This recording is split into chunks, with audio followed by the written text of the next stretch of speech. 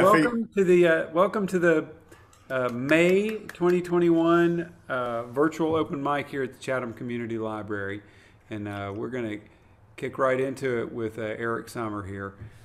All right, I'm going to get us started. Oh, sounds like a suspended chord you got. It's a dadgad. Dadgad, yeah.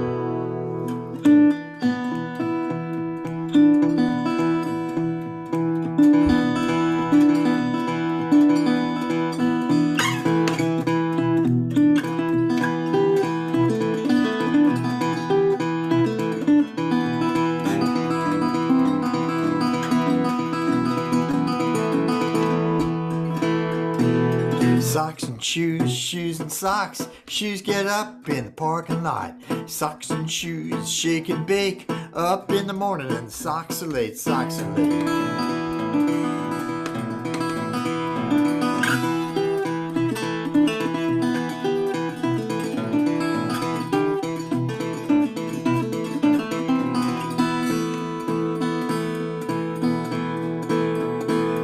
Socks and shoes twist and shout. Shoes get up and the socks run out. Socks and shoes jump and scream. Socks get up and they can't be seen, can't be seen.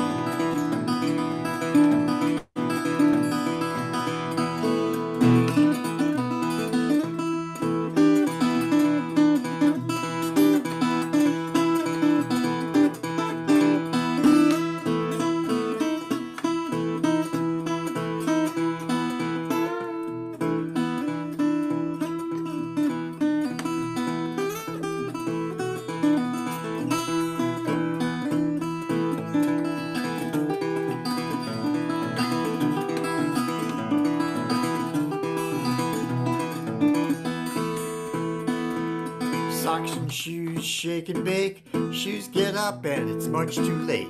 Socks and shoes running on out. Shoes look out, but it's tired and bad.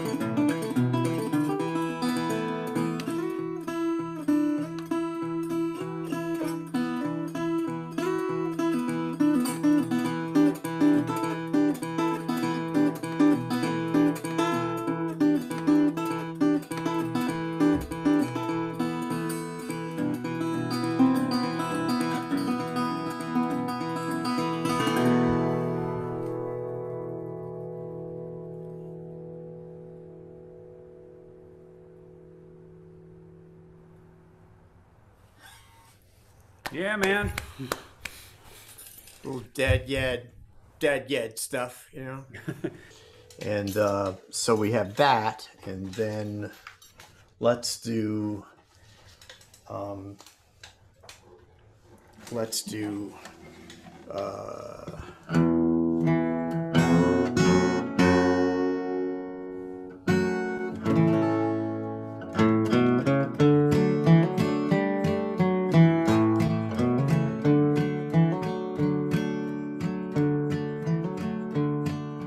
long day on the ridge brings me home dragging slow.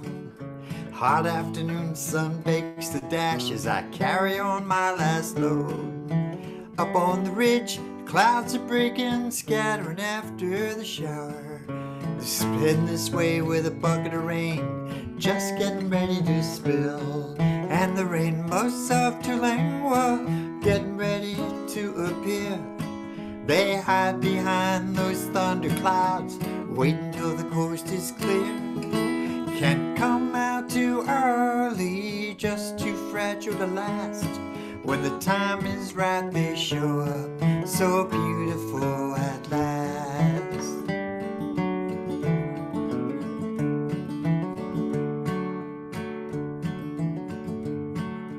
Up on the ridge, clouds are breaking, scattering after the showers. I'm pulling into my camp now, wet cisterns a little higher. Sun is back, big and bold, the drops you left glistening below. Dark clouds have moved on, pushed aside for the show. And the rainbows of Tulane getting ready to appear. They hide behind those thunder clouds, waiting till the coast is clear. Can't come out too early, just too fragile to last. When the time is right, they show up, so beautiful at last.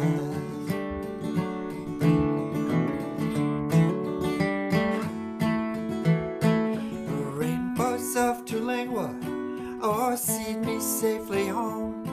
They dance around the cactus when I'm on my own. Rainbows of Tulane, oh, guide me to my home. They're waiting at the back door to see me safely home. Sun is back, big and bold, the drops you left glistening below. Dark clouds have moved on, pushed aside for the show. And the rainbows of Tulane getting ready to appear. They hide behind those thunder clouds, waiting till the coast is clear. Can't come out too early, just too fragile to last.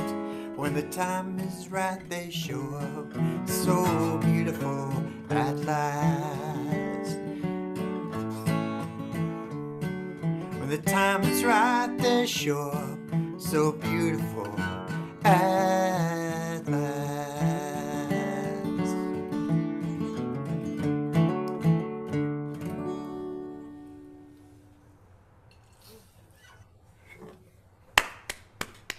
Thank you, guys. Excellent, Eric. Thank you. So in honor of our good friend, Mr. Brian Biswas, did I say that right? Yep. Yes, you did. As long as it's your name, you'll take it. Okay. Well, how about another one? Another one? I'm going to read something. You got time, Eric. You can play another one. Oh. Okay. I'm going to read something. If there's time, I'll play another one. But this is I've been influenced by Brian. This is called a song. This is a little short story called "The Cigar of Wooden Shoes." 20 feet off the ground, leaning back to get the last touch of pink onto the wall panel, Walmart DeVille was sure it was all over today. The end of the line, the last hurrah for Walmart DeVille, Dutch master, painter extraordinaire. The ladder was teetering, the pink and white buckets were dangerously loose on the top rungs, and the 100-year-old wooden ladder he loved so dearly was structurally unsound at this moment. From where he was perched, 20 feet up, 5 feet out, the surface of the asphalt parking lot looked hard and unforgiving. Wearing his trademark wooden shoes, lace collar, heavy cloak wasn't helping matters. A close encounter seemed inevitable, and it would probably be fatal if he missed a step and fell. He wouldn't mind having it being over. He was tired of the zero-sum game of being a 17th century Dutch master soul pushed off the bus, really, into modern-day Elmira, New York, by cruel fate. He was an excellent painter, a Dutch master himself. In fact, at 27, he was flat broke, in debt, hounded by his mother's belief that he was a complete failure and simply ready to cash out. The things he loved the most, painting in his beloved 17th century Dutch master's style, wearing period dress, wasn't attracting any more portrait commissions or family sittings. People took their photos to FedEx Kinkos and had them printed onto canvas, fitted into frames. No one wanted to pay for real painting, and still fewer wanted to be in a room with someone named Walmart DeVille, who affected a perfect 17th century Dutch master's style look as a normal way of dress and painted in the Rembrandt van Rijn style of the 1600s. And yes, he was that good. He could easily paint anything Rembrandt had painted and then some. Walmart, an unfortunate name his mother had given him after his father had been fired from Walmart, then sued, won, took the money, and vanished. Had studied the Dutch masters, Rembrandt, Vermeer, Rubens, and perfected their technique and style. Perfected to an uncanny degree of accuracy. Now, in complete shame and disgust, he was reduced to this, painting a huge mural for Dunkin' Donuts in their corporate colors on the side of their building in Corning, New York, just up the road on Route 17. It was finally finished as soon as he got off the ladder. This being a holiday weekend, he had 2 days of peace coming. The town was almost empty. He would leave the scaffolds up. Sitting on the parking lot curb in the late afternoon sun, brushes cleaned, tarps folded and stowed, Walmart DeVille stared at his recent commission, a monstrosity in block letters in ghastly colors, pinky, creamsicle, culotta, and white. He pulled out another cigar from the Dutch master's 50 box he always carried, lit it, and took a few puffs, then glanced at the top of the box as he closed it. It was Rembrandt van Rijn's group portrait, Syndics of the Drapers Guild, staring back at him. He loved that painting. He looked up at the bare side of the Johnson building that ran at right angles to the Dunkin' Donuts wall. It was clean. It was smoothly finished. He looked back at the 5 figures on the Dutch master's cigar box. He looked back at the wall, then back at the 5 figures. On Tuesday morning, as the good citizens of Corning, New York went to work, a small crowd gathered in the Johnson Building parking lot, sipping Dunkin' Donuts coffee and staring, transfixed, at the largest, most beautiful painting they or anyone in the southern tier had ever seen. Cars were stopping, people gathered.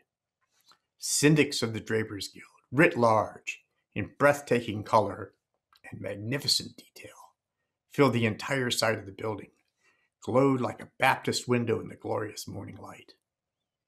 Walmart DeVille is third from the right. He is home.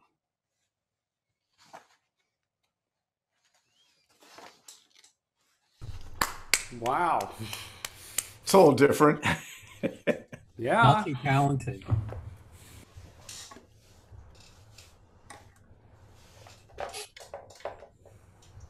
Sorry, we're already in the acoustic thing, so we'll do that.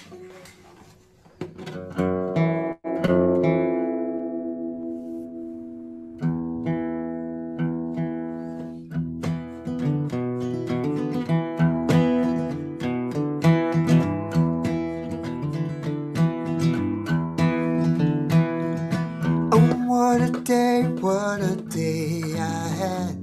What a day. Oh, I had. I saw Jesus in the corner by the back of the room. He was coming out of the store, dressed up in out of tune. Said, "Hey, Jesus, can you help me?" Well, I forgot that whole word. I'm sorry. I started off pretty good. I haven't done it in a while. Can you imagine? I've been off the road for a year. I'm sorry. I'm losing it. Try it again.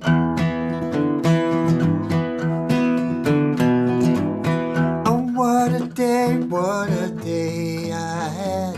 What a day. Oh, I had.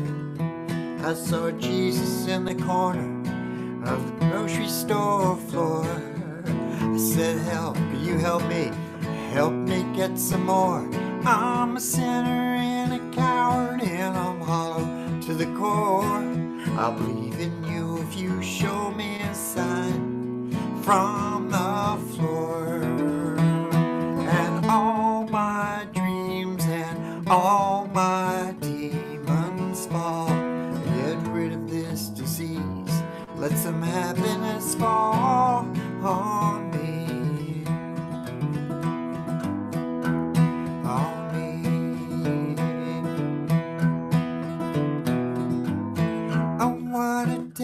What a day I had. What a day. Oh, I saw St. Peter coming out of the back of the room. He was holding on to a track auto catalog in the globe. Said, St. Peter, can you tell me what can I do to save this crazy world? And all my dreams and all my demons fall. Get rid of this disease, let some happiness fall on me. I took my hand and covered my eyes.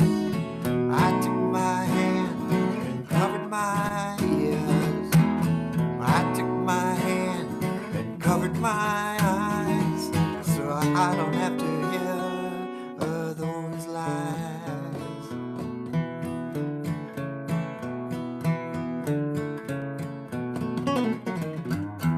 And all my dreams and all my demons fall. Get rid of this disease, let some happiness fall on me.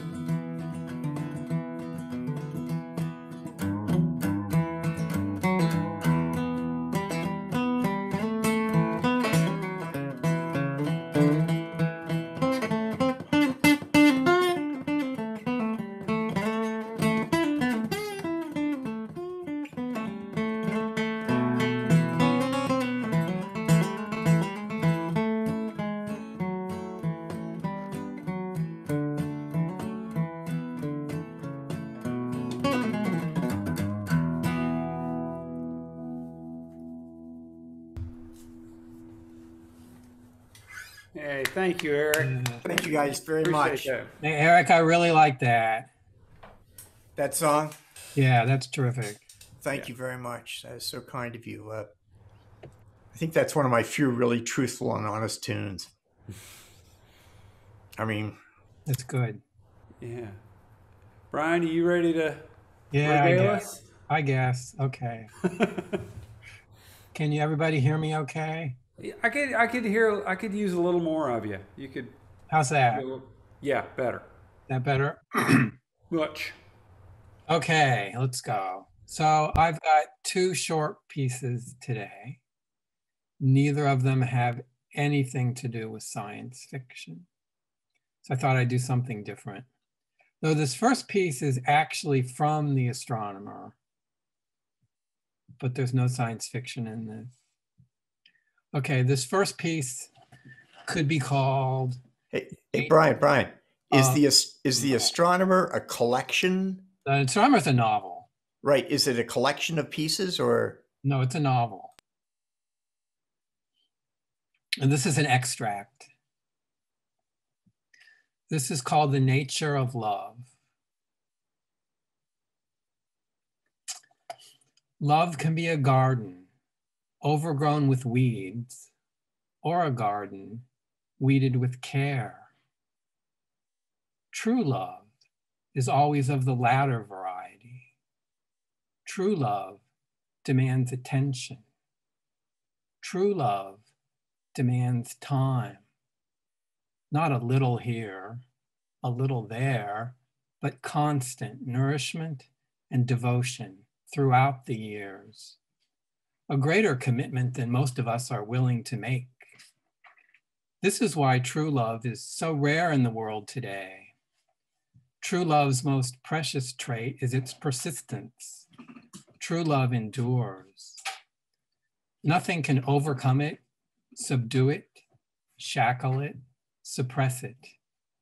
Like the petals of a flower, it may be scattered widely by the wind, but when kissed by the lips of God, it will gracefully bloom again. True love is not to be confused with infatuation, which, though true, does not endure. To reach the dizzying heights of romantic bliss, only to be thrown upon the rocks of discord and decay, is a fate not to be taken lightly. And yet we spend our lives repeatedly going through such episodes. Like lovesick youths, we wander first to the left, then to the right, seeking the nourishment of love for our impoverished souls. But in our haste, we discover too late we've misrepresented the problem, misstated the goal. It was not love, but the fulfillment of our own desires that we were after. See that woman, barefoot and alone, under the weeping willow tree. See the tears of molten lead roll softly down her cheeks. Comfort her, and you shall find, deep within her languid eyes, the answers you have long been seeking. Love is a joy, not a burden. It's a cross, a message boldly written on the fabric of creation. Nurture me, and ye shall grow. Dismiss me, and ye shall perish. Love is all we can affect, but it's also all that matters. And then there's my undying love for you, an act of faith in a faithless world. See how I lay myself down in the forest, open my knapsack and pull out the knife, cut open my veins to bleed for you until I die. The end of that piece.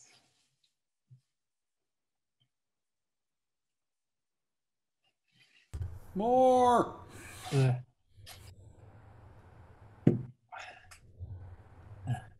Okay. Yeah. The second piece is, this will be in my second collection of short stories. I have one collection of short stories that's out called A Betrayal and Other Stories. This will be in my second collection of short stories if it ever comes out. And this is called Gwenadine. This is a little bit longer. And this is a complete piece. It's not an extract. Gwenadine. I traveled that day to Gungadir, a small town on the southern coast of France. I was looking for Princess Gwenadine, reportedly the most beautiful woman in all of Europe. She had haunting gray-green eyes, the color of the sea before it storms, and golden brown hair that fell in waves upon her shoulders. Her body was wonderfully proportioned, as if created by a master sculptor out of heavenly stone. She'd had many suitors, but remained unmarried. Tales of her torrid romances traveled up and down the countryside, and more than once news concerning her imminent betrothal was announced, but she'd never wed. Now, it was my duty to arrest Gwenadine on the charge of murder. It seems her suitors were not suitors at all, but innocent victims of a heinous crime. She would win their trust, their love, would promise them her hand in marriage. Then one night, after they'd made love and were sleeping peacefully, she'd steal from them all their earthly possessions, plant a dagger in their breast, and throw their bodies into the sea. It was believed she was responsible for the death of 28 men over the past several years.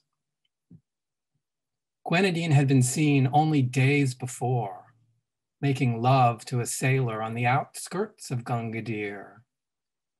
Our informant watched in silence as they made love together, as the charms of her lovemaking unfolded. And I, Chief Investigator Rosé Claret, Special Forces Homicide Division, I was to put an end to it all. What my superiors did not know, and what I was not about to tell them, was that I had been in love with Gwenadine once before, madly, passionately, hopelessly in love, 20 years before when I was barely 21. We met at the police academy at the École de Criminologie. Though I never understood why she'd enrolled, she had no interest in crime or the laws that defined it. Her only interest was in love and the rules that governed it, of which she claimed there were none. I remember one evening when she pulled me into her room with urgent entreaties, her voice a sultry siren's wail. Mesmerized by her beauty, drunk with youthful love, I humbly complied. I would have said anything that night to obtain her love. She laughed, for she realized I was bound to her by a magic spell. We made love until dawn, holding each other tightly, frantically, as if afraid death itself might come and tear us apart. But death didn't come. Not that night, nor the many nights that followed. What separated us in the end, what separates us all in the end, was the simple passing of time. Or that is what I forced myself to believe. Gwenadine simply vanished one day without an explanation, leaving not a trace. I received from her only a postcard several weeks later from the Rue de Rivere in Paris. I miss you, Rosé, she wrote, and signed herself, your beloved Gwenadine. But from that day forward, not a word. Her disappearance threw me into the blackest depression. What had I done wrong? How had I offended her? There is nothing more terrible than the end of love. Your soul aches. You do not want to go on living. Nor was Gwenadine there for me to question or confront. There was not even the ghost of her presence with which I could do battle. How would I react when I now confronted her? Would I wilt again before her beauty? I didn't know, but as it turned out, I would not discover how, at least not that day. For when I reached Gungadir, I found it empty, a ghost town. No sign of Gwenadine or any other living person. I shook my head. Information was not reliable in this day and age. Informants were not to be believed. Gungadir looked as though it had been abandoned for eons. I'd been lured there by someone for some unknown reason, perhaps Gwenadine herself, intending to try her tricks on me, make love to her former lover amongst these ruins, then off with his head and into the sea. Only she'd had a change of heart. Poor Rosé. Today he shall be spared, she sighs. But it had probably been a prank. One of my enemies, a former criminal I had put behind bars, learned of my recent assignment and managed to have me sent on this wild goose chase. And after I spent days looking through the rubble of this decaying town, looking for what? For Gwenadine? For the corpse of our love? And came up empty-handed, everybody would laugh. Perhaps I'd even be demoted. I didn't care. People were always expecting miracles of investigators. Catch the criminals quickly and lock them up forever. A strong wind was blowing in from the sea, and a thick fog was descending upon the town, blanketing it with a coat of misty gray. I turned to go. Gwenadine? Murder? Never. She was no more able to murder than I was to dismiss the memory of her love, which I shall never do. Gwenadine, Gwenadine, where are you? In truth, I had looked forward to meeting you again that day, to facing down ghosts from long ago, to putting them to rest forever. Thank you. Wow, that is really So I'll let you figure out which of that is real and which of that is imagined. kind of, does it change from day to day, or is it always the same? No, it's up to you. Yeah. Thank you. So That's all. that's not part of the novel? No, that's just a short story. Yeah. That was great. So much imagery. There's a lot in there. Yeah. I have to stop for a second and go, what is he talking about? But it was really, it's a very rich fabric. Thank you. Yeah. Thank you. Yeah, it feels timeless and like a fairy tale, but also current. Doesn't it? So I guess I'll play us out with a song today. Okay, so this song currently is called Apologies. Probably will always be called Apologies. But it goes like this. Take out and silverware all over the floor, and I can't get around here in my bare feet anymore.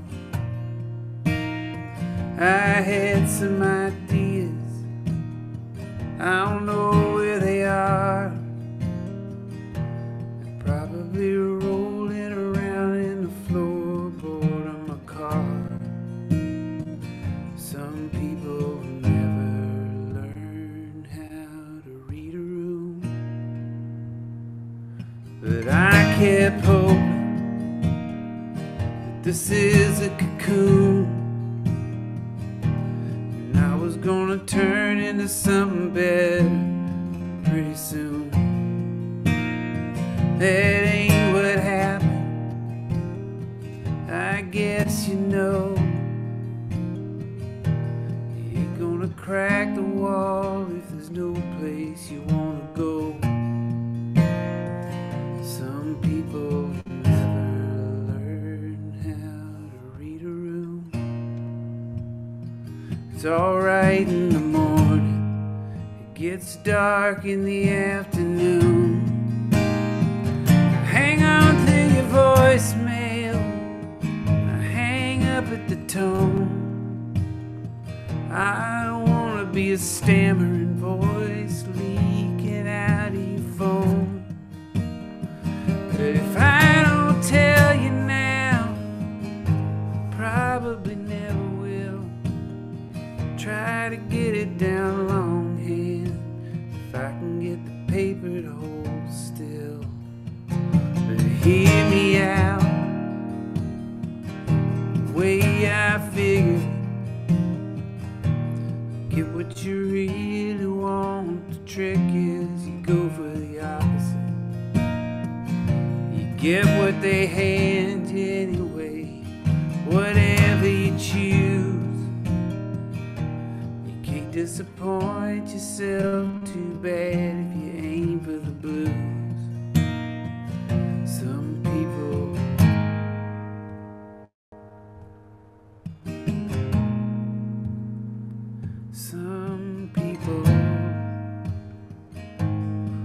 Some people never know when they're making it awkward. From the day that we met, I owe you so many apologies you're not gonna get. I got a sorry goodbye for you though, guess that'll have to do. Put it under your wiper blade, I don't think I'll be calling you no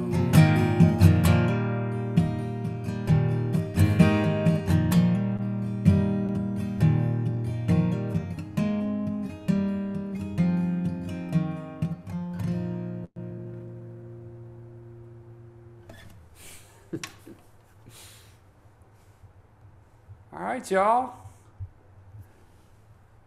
It was a nice tight little group today. See you guys. Thank you very much. Yeah, and we'll see you in a month, guys. Thanks Yep. for showing up. Thank Thank you. you. Blast.